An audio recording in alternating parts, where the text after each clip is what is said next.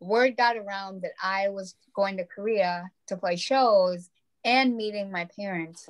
So like a lot of Korean adoptees in Minnesota contacted me and they were like, hey, you know, let's hang out. Maybe I'll go to Korea and see if we can like come to your shows and also help you with your parents.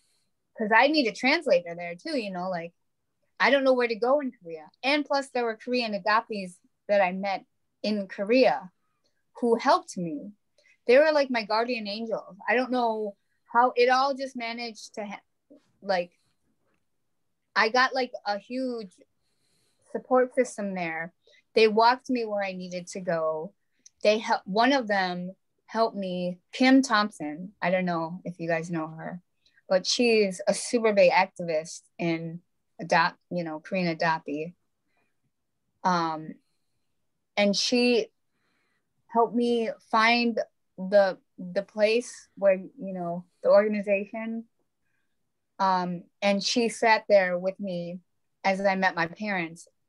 And then after that, like I was just like in a daze. I was in a different world. Like, but at the same time, I had shows to play and I had to be at certain venues.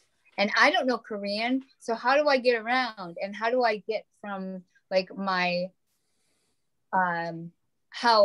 place I stayed to all these places? And through that, I met all these people, these Korean adoptees in Korea, and they were like me. Like I felt comfortable around them because they had tattoos too, and they, you know, were not about being different. They just wanted to have a good time and find like camaraderie.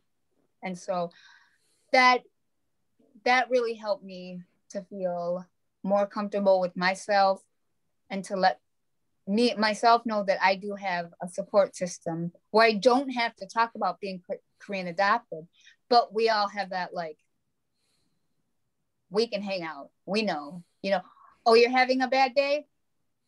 You don't need to explain it. We're cool. What do you need? What do you need? You know, like, you need some time away?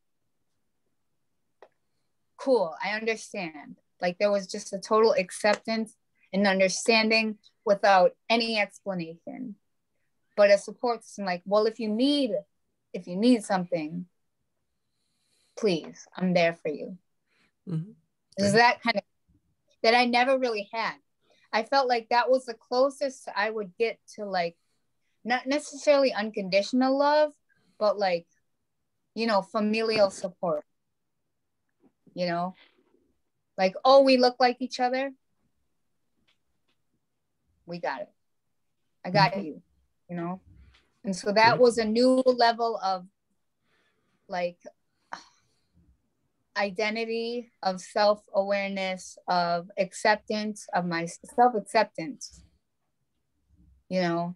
And it gave me like, it built up my muscular self-acceptance. Like, you know, I could feel okay. And then I could feel proud on top of that.